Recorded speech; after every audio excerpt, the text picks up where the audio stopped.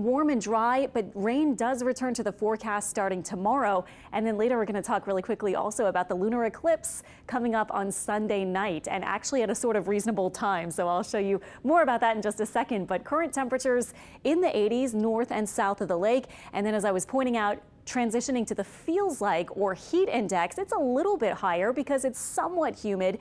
But here's the difference today. Our dew points, or our relative humidity, is down a little bit, and you might feel it outside, and that's partially because winds are from the north and northeast as opposed to from the south. When we get that Gulf of Mexico flow from the south, we're getting all that moisture pumped in. It's feeling more humid, but with the position of the surface high that we have right now, it's actually bringing our winds from the north and northeast, and you can see it here. Surface high right north of our area, and around the high you can see the flow is more northerly as opposed to southerly.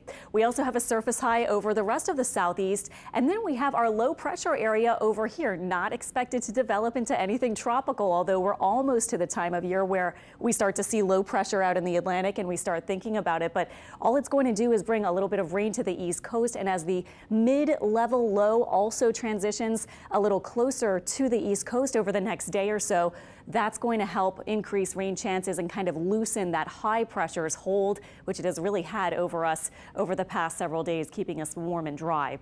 Today, highs in the middle to upper 80s, feeling possibly like lower 90s, but most of us not feeling quite there yet, but it is possible getting into this afternoon in the next couple of hours.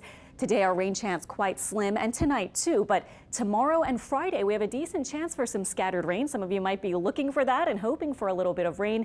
Saturday and Sunday too, at least a chance for a few spotty afternoon showers. Looking at precision cast for tomorrow, we'll fast forward through the morning and into the afternoon at 2 p.m. Still plenty of time to warm up tomorrow, so we stay quiet through the first half or more of the day. But watch what's happening here. By 6 p.m., we start to see some rain moving from the north to the south perhaps, and a few heavy downpours will be possible. Although this batch of rain should finish pretty fast, this is by 8 and 9 o'clock already starting to decrease. We might pick up an inch or two of rain, and if it goes a little bit more slowly, we'll see if we get a bit more than that with some of these downpours in the afternoons. Friday, 2 p.m., starting to see a little bit of scattered rain develop, and same thing, 6 p.m., some downpours in the area, maybe a little more removed, possibly with the heaviest to the west of us Friday, but we'll see. And then by 8 and 9 o'clock, calming down again. So your big bullet points, afternoons and evenings for rain Thursday, really through the weekend. I would just kind of be prepared. 1 to 2 inches expected for most of us, but possibly a bit more. Severe storms, thankfully, not really expected.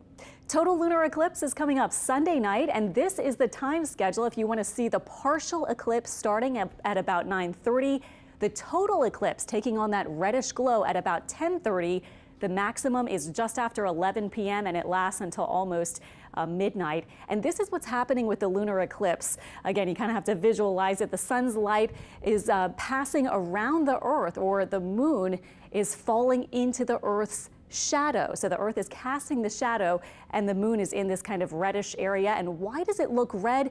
The sunlight is shining through the Earth's atmosphere around the Earth. So the shorter wavelengths, the blues and purples, get scattered out. The longer wavelengths are able to bend around and reach the moon's surface, making it look kind of reddish. And it's always a little bit unpredictable just how deep the red color will be. So every eclipse a little different with that. But this one we'll have to see Sunday night. 40% chance of rain on Sunday and about a 30% chance Monday of next week.